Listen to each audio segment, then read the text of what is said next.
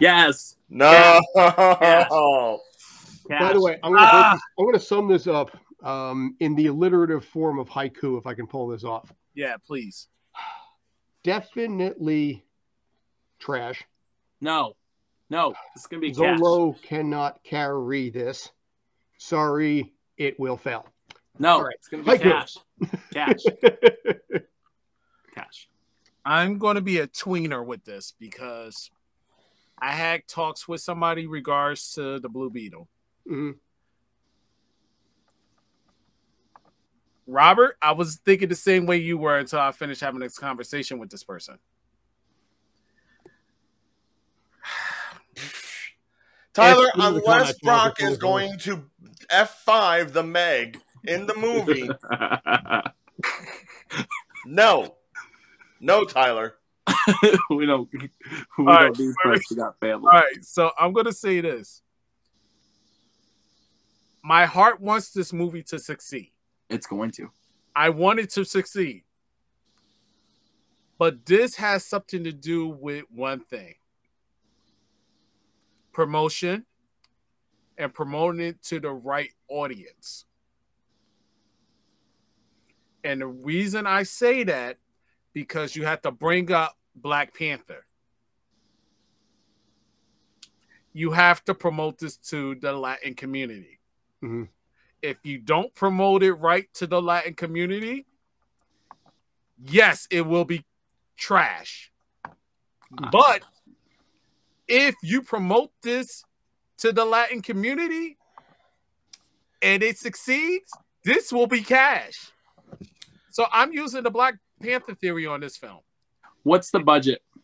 120. I personally think it's going to be cash.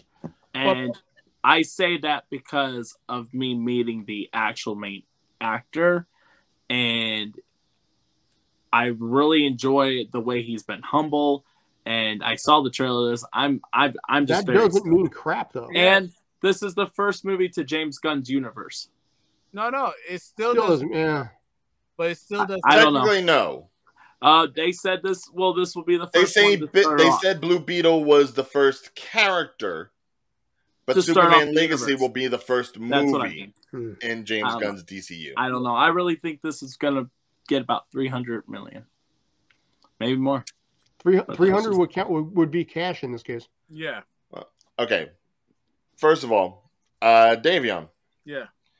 That conversation that you had that brought you to this idea of yours with the whole Black Panther thing, that was mine. I said that to you on Saturday as we were leaving the Ninja Turtles movie. As we were going down the escalator of the Empire 25. Wow. I am the one that said that to you. So you taking my idea, you rat bastard. Oh my God. But I was thinking he didn't even credited you. Hold on. Yeah, I know. No, he just said, I had a conversation with somebody. Not that I had a conversation with Ryan and they, just 2 days ago. No, this mysterious person. Is there a different somebody maybe? That made Javion really reconsider his approach and use terms that I used. You just plagiarized them. Yeah, right. No. But Ryan, you sneak thief son of a... Hey, Ryan. Just keep talking. He's not going to listen. And honestly, Rob just checked out, so he's not going to listen. Ryan. I'll listen to you. Go ahead. I know, Ryan. Yes, Day. You know that was payback, right? Jeopardy. Sorry, I can't even see what that says. No. You know that's payback from Jeopardy, right? Payback from the Jeopardy episode we did a few weeks ago? Yeah. Not the same. No, I was payback, bro. No. But all seriousness, Ryan was the one that stated that at the movie theater. I will address that, yes. And yeah, you brought it to light because I was rooting for that film because I want to see this film succeed. And I had faith with this character. I had faith with it. But then when you gave me those ideas about if the Latin community, and then you know what?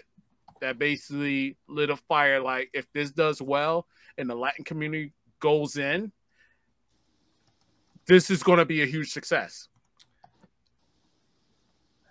However, I will have to say, what was the budget on this again? 120 million. It's doable. It's doable. It's possible. I will tentatively say cash. But so are you, besides me, are you three not going to watch this in theaters is what I'm hearing? Let him finish his thought first. No, I mean, I'll see it in theaters. But the thing people need to understand about this movie is this was a movie that was originally not even slated for theaters. This was going to be a straight to HBO Max, back when it was HBO Max, DC movie, just like Batgirl was. Seriously? Yes. They saw what Blue Beetle was going to be, and they were like, you know what? We're going to put this out in theaters. It's not going to be a Max original direct film. With that in mind, I almost feel like the way DC has gone with the films that they've released in theaters, this might have been a safer choice to put it strictly on Max. Because now, with this whole James Gunn, old DC, new DC sort of thing, with this whole, Shazam not working, Flash not working, he's technically the first character, but he's not the first movie. It's like, you would have been better off just having it as like a standalone movie on the network itself before you made any kind of big dramatic showing on theaters. We're already seeing that Aquaman is going to go ahead and have multiple reshoots again. Yeah. We'll get to that. Now, once we get to Cash or Trash on that thing, that's going to be trash because that thing is already inflated. And it's probably inflating it in order to make it coexist with this movie and Superman Legacy, and that's probably not going to work out well for it. This thing at least started from the ground up. Right. So it was like, let's just see what we can do with this character on its own and see how he can, maybe dive into the young adult Gen Z sort of thing, the same way the Turtles are doing. Right. Yes. I'm sorry to interrupt. So that film was supposed to be not sure they want an HBO Max exclusive. Yes. Back when they were, shelling out money and doing projects to build off of the Justice League Snyder Cut, they were deciding, okay, how do we bring people onto Max? And before they started saying, hey, we'll do day and date release on Max, release in theaters, they were thinking, okay, we should do some DC exclusive stuff. Much the same way that Disney has done Marvel exclusive stuff for the streaming service. Batgirl and Blue Beetle were two films that were pitched at the time. And yeah, they both got shot up to the point where it was going to be possibly Batgirl was going to be sent to theaters as well, as opposed to being just released on the streaming service. Blue Beetle, they said, okay, I like what we're seeing here. I like the looks. Let's push it out into theaters, because they already knew that they had lost money by having things released day and date on the streaming service. So now they were trying to find other things that they could push into theaters to make up more money. That's why Blue Beetle got pushed. Now, is it a smart idea? Yes. Is it the right time? Probably not. Not the way things have gone this year for them. Because to be honest with you, when I saw the trailer of this looked really good. And you know what I really got from it? Guyver vibes. You know what else, though? There's one other thing. August is typically a take your kids on vacation month. The last chance for a vacation before the kids got to go back to school. Right. That could theoretically hurt this as well. Correct.